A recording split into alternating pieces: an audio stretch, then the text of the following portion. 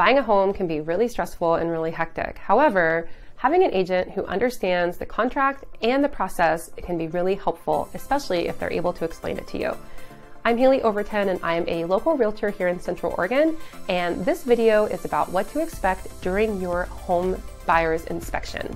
Typically, several home inspections that we recommend to our buyers: the general home inspection, a sewer scope, and radon testing. Now, if your home that you're buying is on a septic system or a well, we also recommend those inspections as well, and we'll touch on those later. The general home inspection looks at everything from your furnace, your electrical, your attic, your crawl space. It really looks at your house as a whole picture, and the inspector will take a lot of pictures, give you their opinion, their expert information as to what is wrong with the home, or if there are general maintenance items that they recommend you take care of. This is almost a non-negotiable. We always recommend that our clients do this. Even if it's a very competitive situation, we never recommend that you waive your home inspection or that you don't complete a home inspection. The second is a sewer scope. Now, some people kind of give me a funny look whenever I suggest putting a camera down their sewer line. However, we have seen a lot of sewer lines that have root penetration, they have holes, they have big bellies in them where there's water sitting, it can cause backup. So having a sewer scope done as part of your home inspection can really give you a good idea if there's any issue with your sewer. Now, replacing a sewer or repairing a sewer line in Central Oregon can be really expensive because we have such hard lava rock that they have to dig through if they have to dig any part of it up. So it can absolutely save you thousands of dollars if you find something during your inspection. Finally, the inspection that we always recommend to our buyers is a radon test. So a lot of people say, what is radon? I've never heard of that. Radon is a naturally occurring gas that comes out of the soil, and it's the second leading cause of lung cancer next to smoking. It's a colorless, odorless gas, and it can't really be detected with anything other than a radon test, which tests the air particles every couple of minutes for 48 hours. So the home inspector will set the radon test in the house, and it will collect air samples for the duration of the test.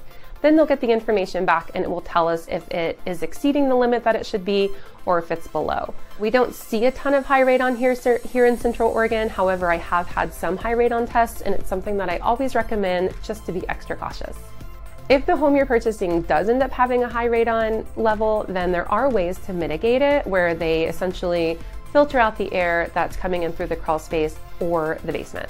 If you're buying a home that's on a septic system and or a well, so we do recommend testing for those. During a septic inspection, they will usually pump the septic tank so that it's empty, and then they will also do a flow test to make sure that the water is flowing out of the septic tank and into the drain lines appropriately and that there isn't any backup. They'll also look for any damage or deterioration to the tank. If the home has a well, we always recommend doing a well flow test, and what's required by the state is that you also do a water sample to make sure that there aren't bacteria in the water. So the well flow test can be anywhere from 1 hour to 4 hours. We typically recommend a 4-hour test just so that we know that the pump is in good working condition, and because of the drought conditions we're experiencing here in Central Oregon, we want to make sure that that well doesn't run dry, and doing a 4-hour test is really the best way to ensure that. If during any of your inspections, whether it's a general home inspection or a radon test or a well or septic, whenever we get those reports, we have a chance to negotiate repairs or closing cost credits in lieu of repairs. So we look at that together with our buyers, make sure that they understand everything that's going on with the home, and then we go from there to determine what negotiations are going to happen next.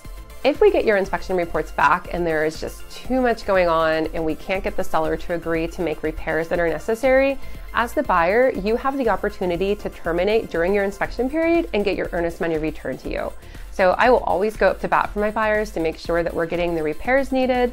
And if we can't do that, then I completely support my buyers terminating, and we'll find the right house for them.